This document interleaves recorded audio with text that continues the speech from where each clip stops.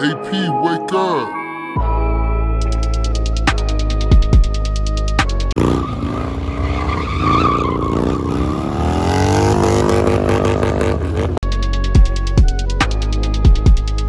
What's up? My name is Vance Prigge, 22 years old. I'm from Anchorage, Alaska originally. Moved out here to Phoenix last December. Hot ass fucking Phoenix. Hot ass Phoenix. A little bit of a fucking change of pace going from cold ass Alaska to here, but right, getting used to it. Okay.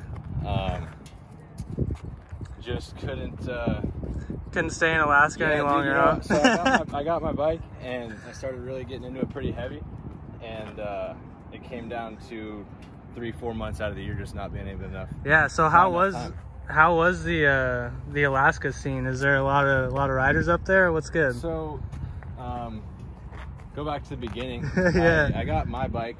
I got my Dyna because my brother, he has a street bob. Oh, okay. And he had that for a few years before I got my bike. I had a stand-up jet ski. I wasn't riding too much, and my brother was like, "Sell that thing, get a Harley." So I was like, "All right." Came across this thing on Craigslist about a month or so later, probably.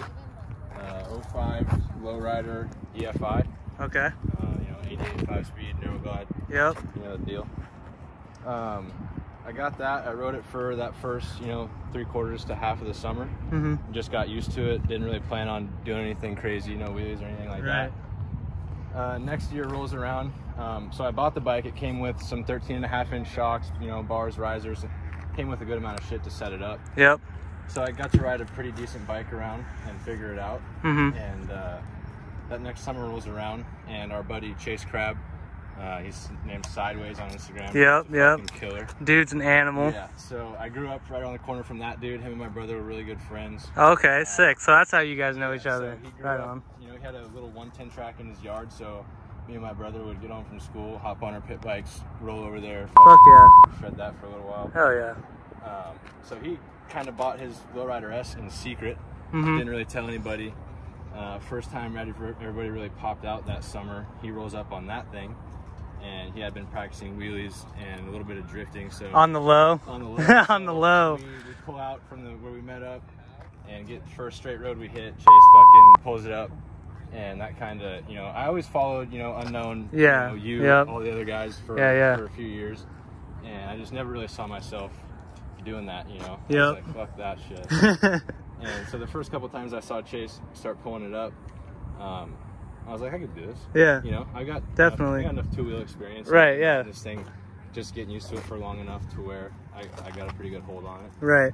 And but I could never really I never had blocks on, or anything like that. I could never really do wheelies. So this was actually what I learned to do wheelies on. That's gnarly, dude. Yeah. It's always gnarly meeting someone that learned wheelies on a Harley. I mean, I had, I've been on two wheels pretty much my whole life. Yeah, for sure. My dad had me on a PW50 with no training wheels before I could Yep. even ride a bicycle. So I've been on them. I just never really, my mom didn't like them when I was getting older, so kind of steered me away from it. Yeah, of course. We grew up on snowmobiles, snow machines, what we call them. Yep. So we raced those. We rode those all winter long, which was our longest season up there. So you can ride those things most of the time from October, November all the way into right. Yeah. So it's pretty sick being up there, in the mountains. You got your shirt off, it's 60 degrees, and you're building booters with everything. Yeah, that is pretty sick. That was cool. And then, so I saw Chase doing that shit. I started practicing. Took me pretty much that whole entire summer to even get the front wheel off the ground. Yeah. September, October roll in, and that's when I started. I could carry it. I had balance point. Yep. I was dragging my stock fender off, and sick. And then it snowed.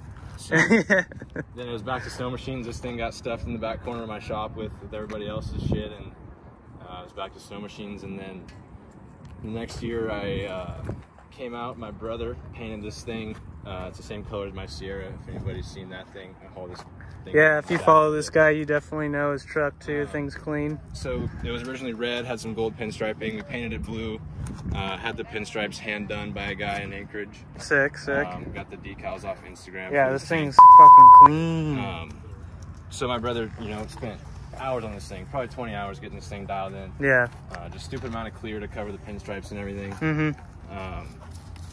And I had chopped my fender before I had it painted, so it was all nice, and then I wanted to go deeper, so I cut it again. Yeah, of course, that's how it always goes. So fender was done by me. I built this crash bar. Nice, dude. I made this quick release bracket for the T-Sport fairing. Clean. Nothing special, but I just didn't want to be able to, you know, because it was such a bitch, the bracket that came with this, and I wanted to pop it on and off. And definitely. Getting into Paul's van, I have to take it off, so it works out pretty good. Right. Other than that, dude, I painted it. It's got a 4th brace, the fairing, hard case risers, MX bars. Controls are fucking zip tied in there. Nice. 7/8 on both sides, throttle tube, elite levers. Clean. The good old dirt bike setup. Yeah, dude. Gotta love it. I love the thin bars. Gotta love it. Yeah. The Saddleman seat I had recovered by a buddy in Alaska because it was brown. Oh, nice.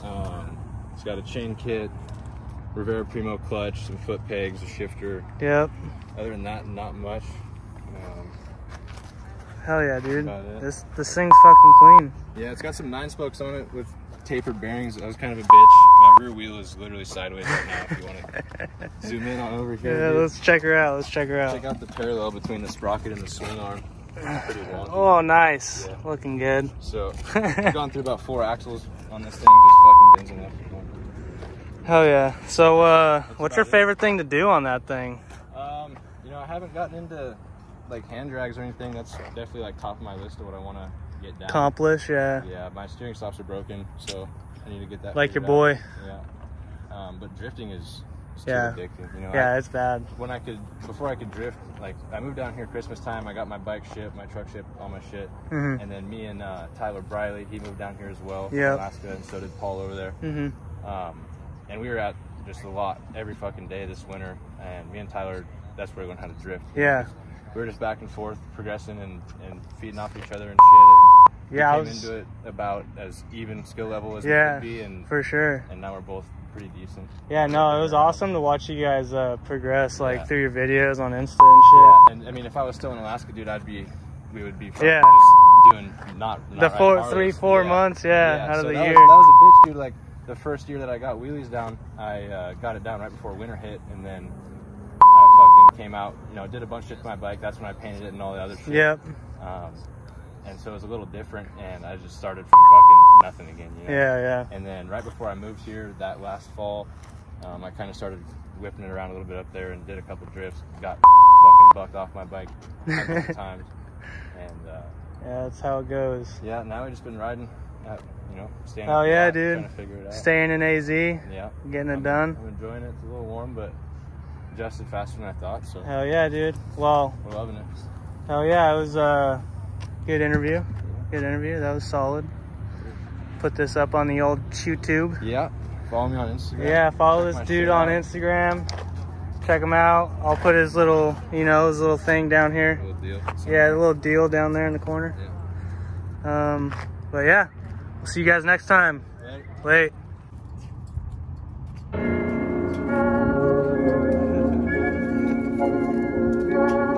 Yo, AP, wake up.